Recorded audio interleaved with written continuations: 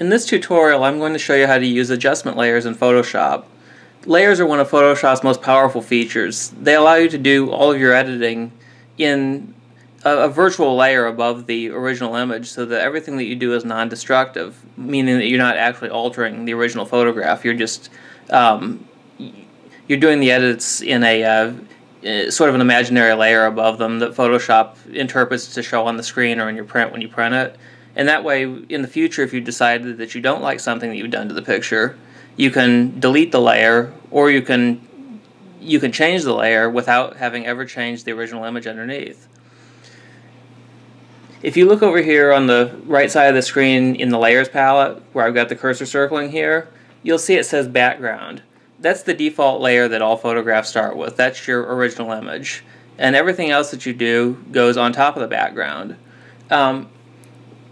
There's different types of layers, but the one we're going to work on now is called adjustment layers. And these are layers that let you do things like curves adjustments, or levels adjustments, or color balance adjustments. If you go down to the bottom of the Layers palette, there's this little button here that looks like a circle that's half black and half white. That's the Create New Adjustment Layer button. You click that with your mouse, and you see a list of possible adjustment layers that you can choose from. You got levels, curves, hue and saturation, color balance, conversion to black and white. Invert turns the picture into a negative. This is useful if you scan film that's a negative. If you scan it, it's transparency to look like a negative, and then you can use the invert to turn it back positive. What we're going to use today, though, for this photograph, because this is a digital photograph in color, so we're going to use the curves adjustments to start with, because I think that this picture is a little bit too flat. It needs a little bit more contrast. So we're going to add that with curves. So I'll go ahead and choose curves here, and you'll see that a new layer has appeared called Curves 1. If you do more than one curves layer, they'll be numbered 1 through however many you do. Up above here now we see the adjustment palette that shows the curves dialog box. And we can then make our adjustments to the curves here. And if you're not sure how to use curves, I do have a tutorial on curves on my website on crawfordphotoschool.com that you can read that explains exactly how curves work and how to get the most out of this this tool. Now what I'm going to do here is I'm going to increase the contrast a bit here. That's a little too far, I think. Let's back it off a bit. Now it looks a little bit, maybe a little bit too dark, so we can do another curves adjustment layer. Back to the new adjustment layer button, choose curves again, get a new curves here that we can work on, and I'll lighten that up a bit. I think that looks pretty good like that. Now if you look in the curves palette, or the layers palette I mean, you'll see that we now have the two curves.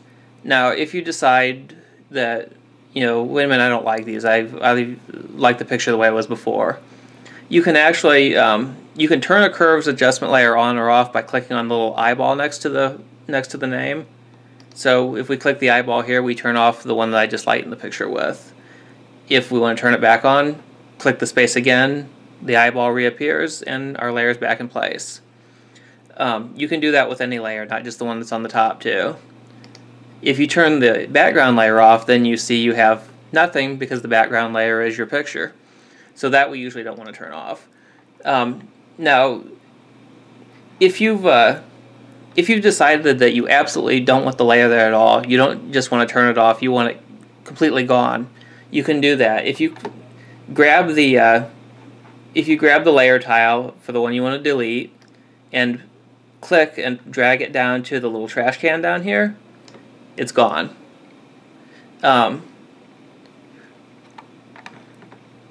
And I actually want to bring that back because I don't want to delete that, so I'm going to use the undo command.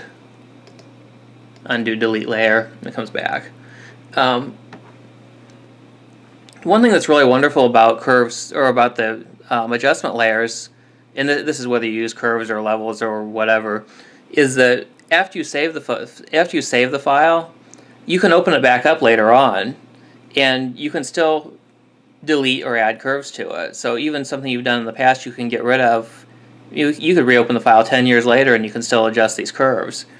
Something you can do too, in addition to simply turning the curves on and off or deleting them, You can also go back to one that you've already created, and you can change the actual adjustment that was done with it. If you let's go back down to our curves one here, the one that we did the increase in contrast. When you click on the name of the curve, you'll see that the curves dialog box up here changes to show the actual adjustments you did. So you can go back to an adjustment layer, and you can see the adjustments, and you can actually change those adjustments. We'll back the contrast off a little bit here. And so we've gone in and we've actually gone back and redone or altered a previous adjustment. And this is something you cannot do any other way. You have to use adjustment layers for this. If you were to do a curves adjustment on the original file without using the layers, you cannot go back later and change the amount of the curve that you put into it. It's basically baked into the file. You've altered the original image. And by using the curves, we're not damaging or changing or altering the original image in any way. If we want to get back to where we started, we can always turn off or delete the layers, and we're back to our original, the image that we first opened. That's why I like this so much, because you have so much control over it. Nothing is ever permanent. You can make a change, and as I said before, you can go back years later and make a change to it if you decide you don't like how it looks. You can do a lot of different things with these too. It's not just curves. As I showed you earlier, you can do levels, you can do brightness, contrast, hue and saturation. You can convert to black and white. You click on that, then the picture turns black and white, and you have your adjustments here for that. I don't particularly like to do this in Photoshop because I don't think that Photoshop's built-in black and white conversion is very good. I use a plugin for it, but that's a possibility. And one thing that's nice about that is if you do convert an image to black and white this way, you can always go back to the original color image by either turning it off or deleting the layer altogether, as I've done here. Something else you can do with adjustment layers too is that you can use them for dodging and burning, which dodging and burning is a term that we used in the darkroom that is for if you have an area of a picture that you want to lighten or darken without affecting the rest of the picture. That's what dodging and burning is. Dodging is when you lighten an area, and burning is when you darken an area. And you can use adjustment layers for this, which is really nice, because if you do any dodging and burning with adjustment layers, you can go back and you can change them or delete them later if you decide that you change something you don't want to change.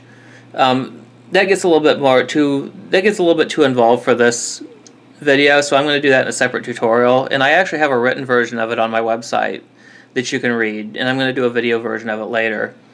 So for right now, this is the basics of how adjustment layers work. You can create the layers, you can make the adjustments you want to them, you can save the file, and then later on you can open it back up and you can alter the adjustment layers you did in the past, or you can get rid of them, or you can add to them. When you save a file that you've added layers to, you cannot save it as a JPEG. JPEGs don't support layers. You have to save it either as a TIFF file or as a PSD file.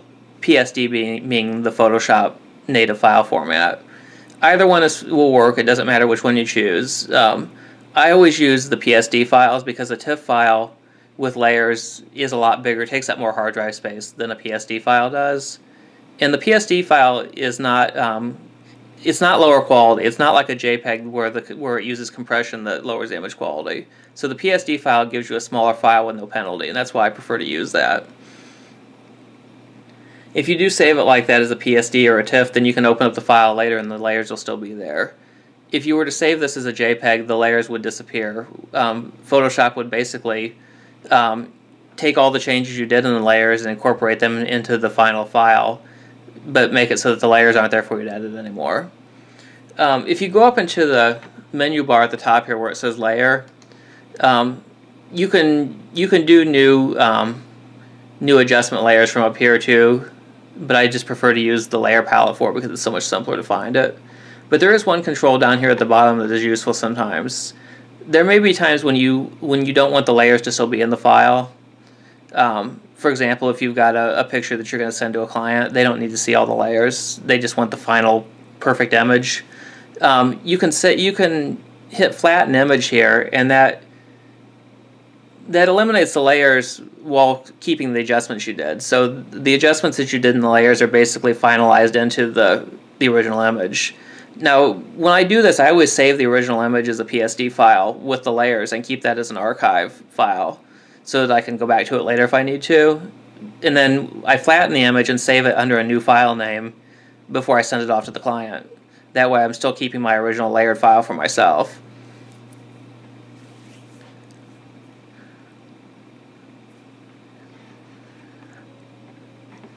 I'm going to go back here and undo that because I still want my layers so that I can save this. But that's the basics of how adjustment layers work. They give you a tremendous amount of freedom to work on your picture and to go back later and alter things again without doing any changes to the actual original file underneath. You could have 50 layers or 100 layers on here if you're obsessive compulsive enough to make that many changes to a picture. And the original background image is never changed. So I think this is one of the most powerful features that Photoshop has, and it's something that I think is essential for any photographer who does digital imaging work or who does digital work on scanned film to know. I have other tutorials on my website that are related to this. I have one on dodging and burning with adjustment layers, and I have one on how curves work for those of you who need to know that, because curves, I think, to me, curves are the best. They're the best way that you can alter a picture as far as changing its contrast or its brightness or its color balance. They give you a lot more control than what you get using the layers command or using the brightness and contrast or exposure commands. So I think that's an essential thing for you to study as well.